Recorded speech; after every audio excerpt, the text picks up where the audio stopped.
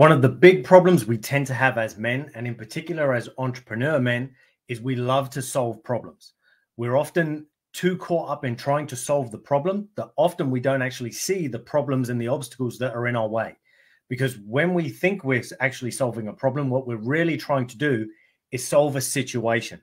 And often that situation is actually far bigger than we realize, but we're missing all of the multiple problems or obstacles that need to be addressed in order to resolve that situation. Now, what I mean by this, for example, is if in body, you consider the fact that you need to lose weight. It's like, oh, I want to lose weight. I've got 20 pounds or 30 pounds or 50 pounds of body fat to lose. That's a problem.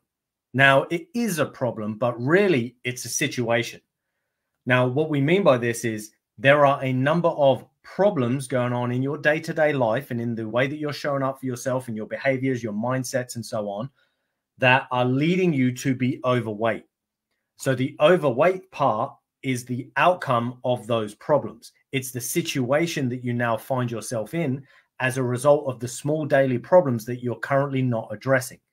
So let me break this down and I can show you how this can help, because what we want to do over time is become almost like an assassin of our small problems, because eliminating those small problems resolves the overall overarching situation that we're actually trying to fix. So what we're looking at here is situations versus problems. Now, the situation is, oh, I need to lose weight. Now, the catch is if we just say, oh, well, I need to lose weight. Well, what does that mean? Yes, it means I'm overweight. I want to lose some. But what does that mean in terms of the actions I need to take? Well, it means I've got to eat better. It means I've got to exercise. It means I've got to sleep better. It means I've got to change some of my mindsets, some of my behaviors, some of my beliefs. And so there's lots of different big things that need solving in order to lose weight. But what we need to actually do is break it down to a point where we can see what is actually holding us up. So, for example, one of the things that might be causing us to struggle to lose weight is the fact that we can't stick to a diet. Now, I can't stick to a diet is a problem, but it's quite a big problem. And it's a big problem. I'm just going to put BP here. It's a big problem because often there will be multiple reasons or smaller problems that are causing us to be unable to stick to a diet. Perhaps it's our energy is low.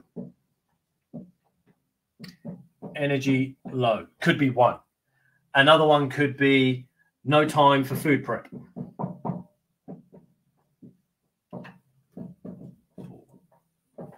Food prep. Why else might I not be able to stick to a diet? So I can't stick to a diet because no food knowledge.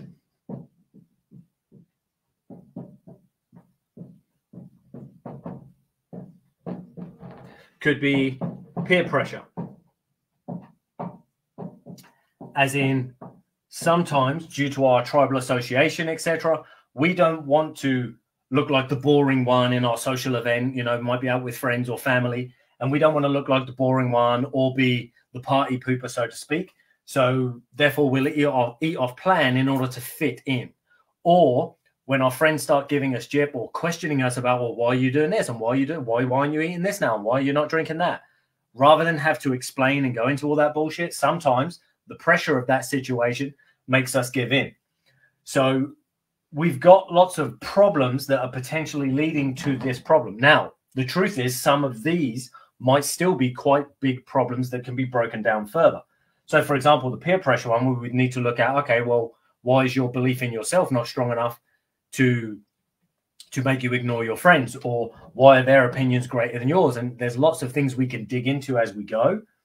But ultimately, we need to look at, well, what are all of the small reasons that are leading to this big problem? So the small problems leading to the big problem that are causing the situation. Because if we can then break them down into small enough chunks. So, for example, oh, I have no food knowledge. I'm not, as in, I don't know what foods I should be eating, shouldn't be eating. With all the information that's out there these days, that one is relatively easy to resolve. In fact, you don't even necessarily have to go and learn all about nutrition.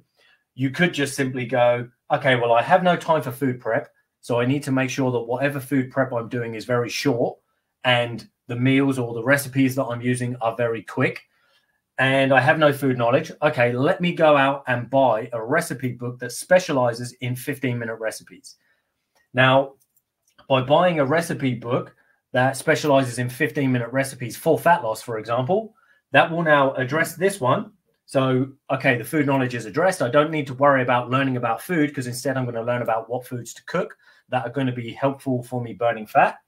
And they're also going to help with my lack of time, because they're 15-minute recipes, for example. So we need to look at what are the problems that can be resolved as a result of small actions that we can take regularly. So now once we've got that, we might go, okay, well, cool. Now, as a result of getting in better food, what's also going to happen, because I'm hopefully going to be using these recipes that are not going to take up too much time. I'm eating cleaner food now, which is hopefully helping me lose weight, but also going to start addressing the low energy. So as a result of that one action, buying a recipe book and actually implementing the use of it, we are now able to address our low energy, hopefully stick to the diet that we're trying to stick to as well, which is going to result in us being able to start losing weight. So sometimes what we find is we don't need to do all of the things. There is lots that we could do in order to try and lose weight. And of course, if we have the capacity and the bandwidth to be able to handle all of those different things, then sure, we can go for it. And of course, we'll get quicker results. But many of us don't. So we need to be honest with ourselves about where we're at, so that we can be honest with ourselves about what we'll actually do and what we'll stick to in order to reach our goals. Now, if it can be something as simple and quick as this, oh, I bought myself a recipe book that specializes in 15-minute recipes for fat loss, and then I implemented the use of that book, that might be a better way to spend your time, rather than trying to eat perfectly every single meal, even though you don't have time to cook good food. It might be better than trying to force yourself to go to the gym every single day or every other day, or do hours and hours of cardio outside of your working hours, spending more and more time away from your family, trying to beat yourself into shape, when really you might be able to do it with one simple tweak, or at least start moving yourself towards your goals, whilst you then work on some of the issues that are in the way. Oh, I still don't have time because I'm working too many hours. Cool. Well, then we can break that down in the same way. The situation that I'm struggling with is I don't have any time because of my long working hours. Well, that's the situation. What are the problems leading to that? Is it a money scarcity thing? Is it a peer pressure thing from work or your boss? You feel like you're having to work longer in order to appease them. Or if you don't work longer, someone else is going to take your place, and so on. So we would then break down all of those problems and find the small issues there too that could then be addressed and resolved in order to help you now eliminate the time issue. One, we've helped it hopefully with short recipes, but that won't necessarily take away the whole problem. So instead, we would now need to look at other areas of life and how they cascade and bleed into other areas and then cause problems. For example, business can bleed into body, body can bleed into balance, balance can bleed into being, and so on. So we need to just look at, well, every domain of life has the potential to negatively or positively impact the other. So let's, where possible, start breaking down those big situations, those big problems, into smaller, more manageable problems, and then taking them out one at a time. Now, if you have any questions on this, or you want me to go deeper, or you'd like some more examples regarding fat loss, let me know what your particular situation or big problem is, and then I can help you break that down. If you drop a comment below with your big problem or your situation, I will then drop in some answers and some small problems that might be leading to that you can start addressing. I can give you some help, some tips and advice to keep you moving forward. And if not, of course, I look forward to seeing you all in my next video. Take it easy, people, and I shall chat to you soon.